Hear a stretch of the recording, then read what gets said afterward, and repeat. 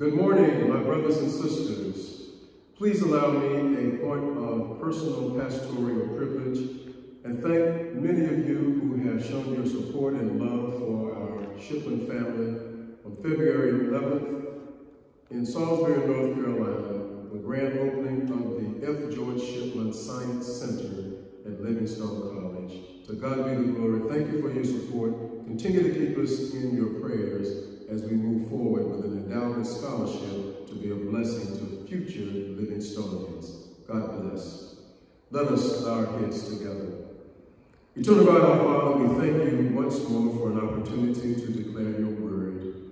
Speak, Lord, your servant heareth, the meditations of this heart and the words that come from this mouth.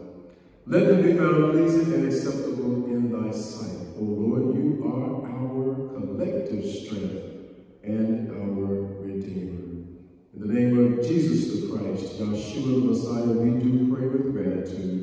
And everyone said together, amen. Scripture lesson this morning is Psalm 119.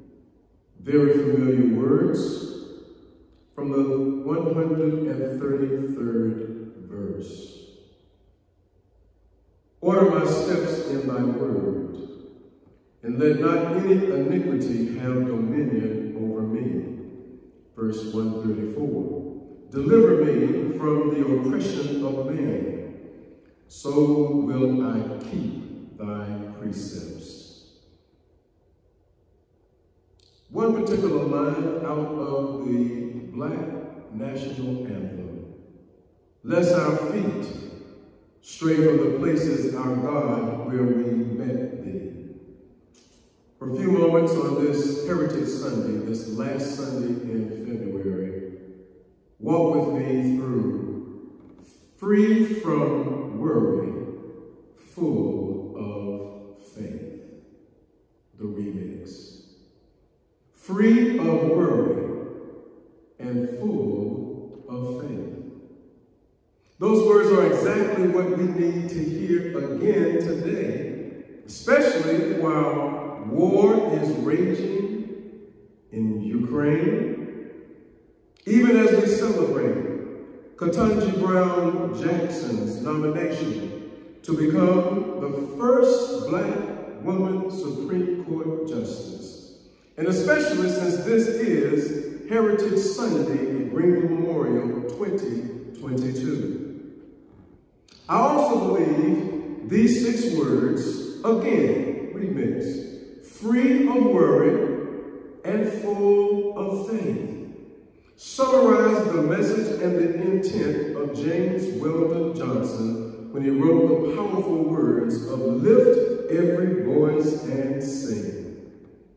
Our focus today is on verse 133 of the longest chapter in the Bible, Psalm 119. But when I read verse 134, the following verse, I could see the vision of the Honorable Marcus Josiah Garvey at work. The psalmist declares, deliver me from the oppression of man. Sounds like Putin right now. That's literally free of worry. Deliver me. Marcus Garvey says, up, you mighty race, accomplish what you will. That's full of faith. Dr. Jerome Ross, one of my favorite professors when I was a student at Virginia Union Seminary, taught us, now remember this, he taught us that everything written from Genesis 1 to Revelations 22, cover to cover, everything in that Word of God was written under one of 6 different kinds of oppression. Let me say that again. This whole book, the Word of God, the Bible, the Holy Biblios, it has been written under 6 different times of oppression. Egyptian oppression, Assyrian, Babylonian, Persian, Greek, and Roman oppression. Sounds like what we're living in today. Psalm 137 and Psalm 119 were both written under Babylonian oppression. So yes, we need to celebrate all men and all women who challenge and step up to oppression, who challenge autocrats like Putin right now. 27 different armed conflicts going on in the world, on this planet, as I preach right now. Thank God for those who stand up to the bullies in this world. So we celebrate those men and women who challenge oppression, period, be it biblically, pre- or post-slavery conditions, even the overt tactics of racism and voter suppression still alive in American society today. Yes, these individuals work to remove mountains of cultural ignorance and low self-esteem because they were, guess what, free of worry and still full of faith. Of course, we have to celebrate the icons, Dr. Martin Luther King, El-Haj Malik El-Shabazz, Malcolm X. Lest we forget Reverend Frederick Douglass, Sojourner Truth, Harriet Tubman, Fannie Lou Hamer, Marcus Garvey, Ida Barnett Wells, Mary Terrell, and Carolee Franklin Cook, co-founders of the National Association of Colored Women, Josephine Ruffin, Rosa Parks, and Ella Baker, just to name a few. Each of their stories are inspiring, for they have inspired me to attempt to inspire you to not only study this word, but to also study us as a people, to study our origins, to study our heritage, so that we will become proud of our African history and culture, especially the history that existed before slavery. Garvey said, a people without knowledge of their history, origin, or culture is like a tree without roots. We must know our origins, embrace our history, and if necessary, rediscover our culture. For these strategies will renew and resurrect our original greatness. We can do it, brothers and sisters, if we study and show ourselves approved. Because our ancestors in this book, they did it back then, and we can still do it right now in 2022. So our God, your God, my God, our Father, please order our thoughts, order our words, order our steps, so everyone will recognize that their life, I hope you hear me, their life is like a song that they're singing. A song that we sing, even when we're in crisis. A song that nurtures us and educates others while we sing it, reminding us of who we are and to whom we belong. Yes, you and I. The life that we live is us. Look at somebody right now. Look at somebody and say, yes, baby, I'm singing my song right now. Your life, my life, they are songs that are being sung. That song is a witness. That song is a testimony. That song is for everyone to see and hear. And you may not realize it, but you're preaching your own sermon, even how you live. A song that glorifies the Most High. A song that is faith in action, faith with works, faith advocating for that which is right, justice, equity, and equality. That is a love song. When you witness like that as an ambassador for Christ, you are singing a love song that not only others see, but it glorifies God all at the same time. Your song, your life is a prayer in motion. So today, this day, let us think of your life and my life as a song and a prayer, very much like this prayer that we know as the Black National Anthem. The two widely known prayers that have been often set to music: the Lord's Prayer and the prayer of St. Francis of Assisi. Lord, make me an instrument of your peace. However, there's another musical prayer that most of us don't realize is a prayer, and that is in our own African-American culture, called Lift Every Voice and Sing by James Weldon Johnson. The Negro National Anthem. If you study it, the first two stanzas, Johnson addresses his words to the African-American community. But the third stanza, the final stanza, he addresses his words to God. For this reason, the third stanza constitutes a prayer of petition.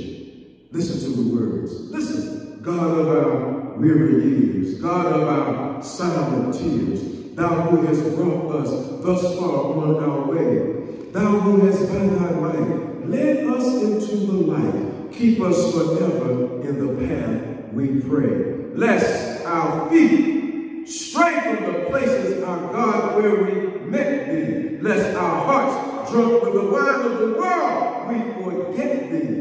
Shadow beneath thy hand, may we forever stand. Listen, true to our God, true to our native land. Like the words of the Lord's Prayer or the prayer of St. Francis, this prayer, believe it or not, it is a prayer, is a good model for us today, especially as we face continuous injustices. Let me say right now, rest in peace, Ahmaud Arbery, even as your murderers have been convicted again for hate crimes. Even as we face continuous injustices, these challenging times of uncertainty, it is good to have a model prayer to remind us what to do. Now just follow me for a few minutes. The only text for today is Psalm 119, verse 133, one of my steps. But the text right now is the third stanza of Lift Every Voice and Sing for Heritage Sunday 2022. Let me give you the setting. This is the background. Follow me. Just walk with me now. First of all, Johnson wrote these words in 1900, 35 years after the Civil War.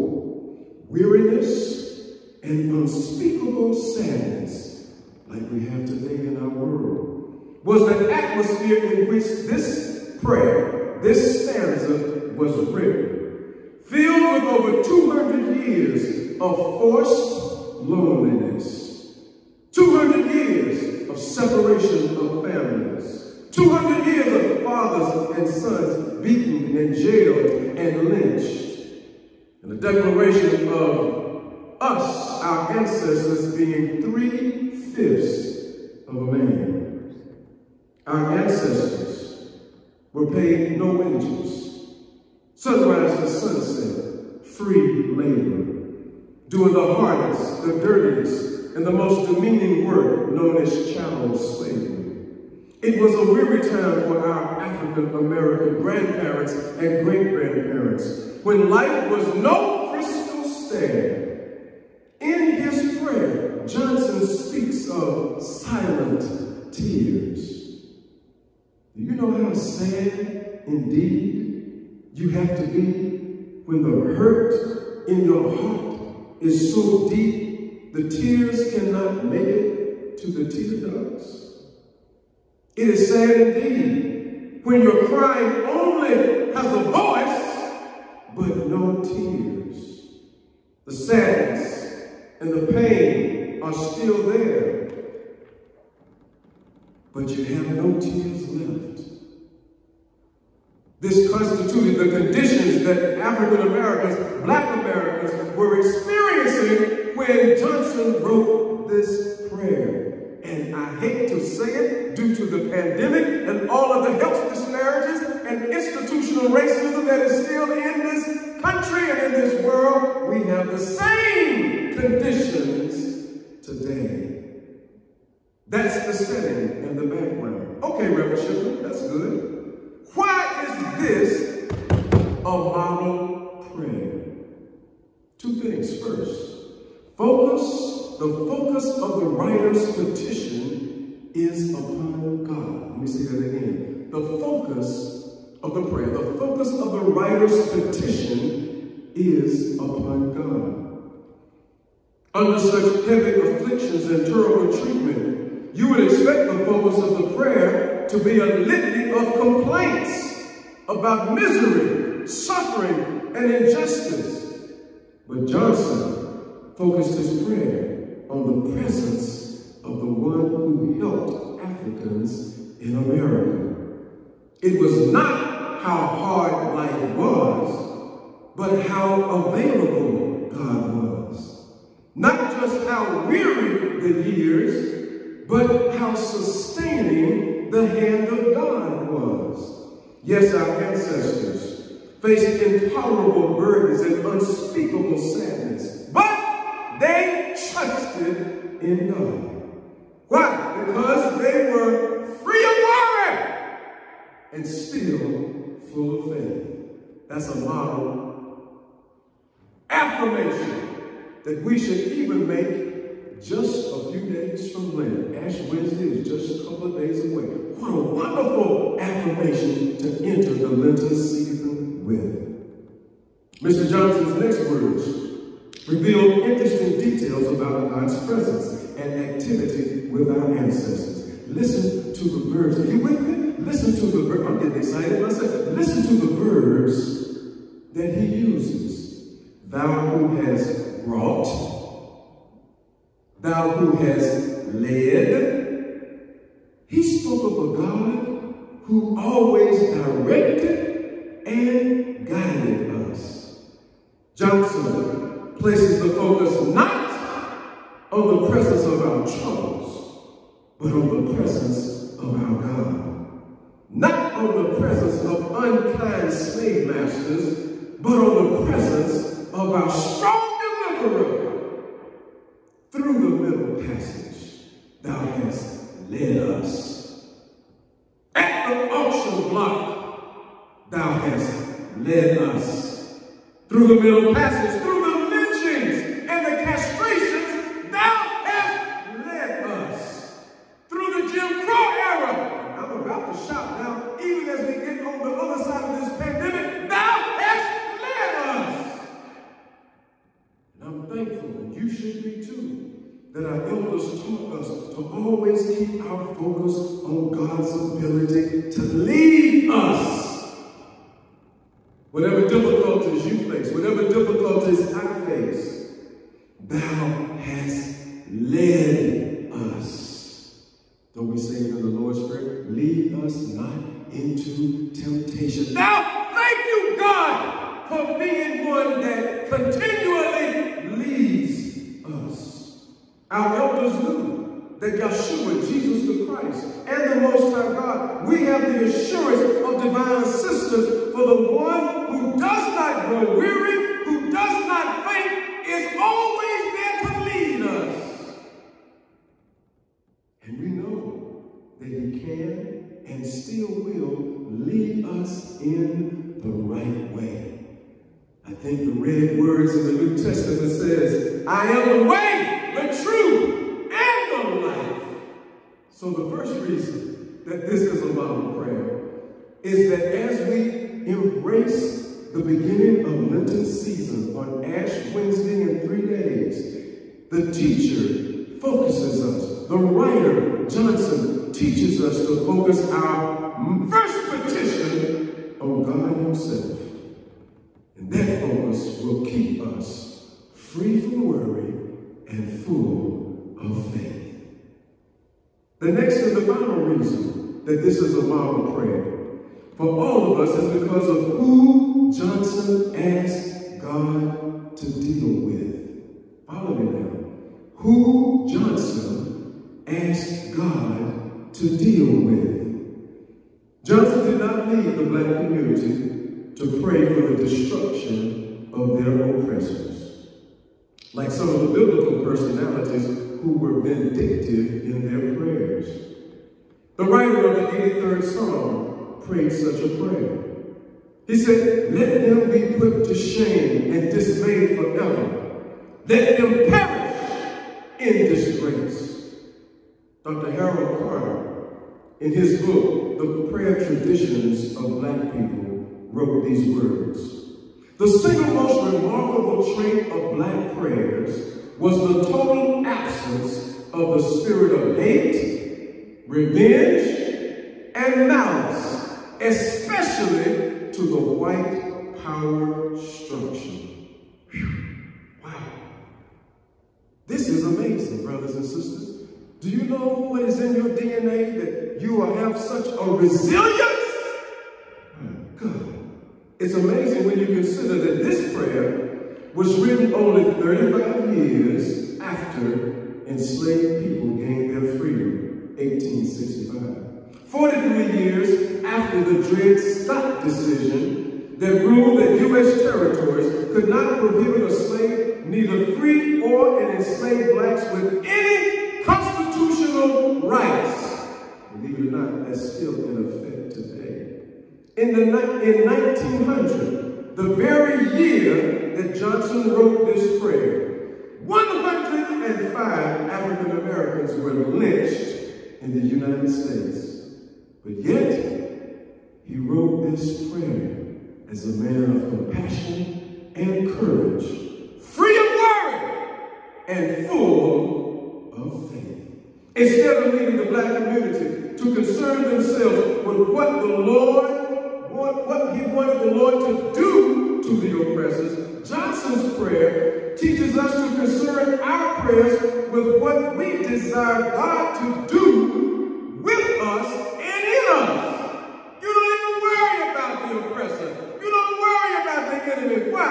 God said this battle is not yours. Instead, Johnson said, "Lord, keep us." No reference to what God was going to do to our enemies.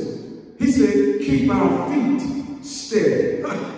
Keep our hearts right. Order my steps in thy word. Keep our lives committed to you, to liberty. Not, Lord, erase these mean folk from the face of the earth." I probably would have prayed something like that. But keep our feet so our desire and our delight will remain in the Lord. Oh, this last Sunday of Black History Month, my brothers and sisters, I urge all of us to pattern our prayers, even our Lenten prayers coming up, our Lenten season fasting and Lenten season focus. Pattern our own prayers after this model. Sometimes you will have to force yourself to do this, for weeping will tempt you to forget God. Injustice will tempt you to become vengeful. Weary years and silent tears will entice you to return injury for injury, hatred for hatred, evil for evil, road rage for road rage. Oh, I'm sorry. Okay. Just remember, peace is your true nature. We are followers of who? The Prince of Peace. "And vengeance is mine, saith the Lord." Let God work it out. Divine reciprocity is still a universal law. Let God work it out, brothers and sisters. There is a grace in the risen Christ that keeps our feet in the direction of Calvary, where instead of praying that our tormentors would be destroyed, we can exemplify Christ, because he prayed for their forgiveness. Father, forgive them, for they know not what they do. I urge you to pray in the spirit of that prayer. I urge you to let that be your declaration as we move into the last day of Black History Month and into the beginning of the Lenten season. Then we will be less likely, I'm finished, we'll be less likely to stray from the places our God where we met you. Less likely to stray from the places of prayer and praise. Less likely to stray from the places of humility and favor. Less likely to stray from the places of struggle and deliverance. Less likely to stray from the places of repentance and forgiveness. This long prayer conditions our souls for the Lord to, yes, order our steps in the direction of Calvary. That is where love overcomes hatred. That's where grace retires my worries, and where God heals and restores our weary souls. And when necessary, according to Psalm 144, God will also teach us how to use our hands to fight when it's time to fight.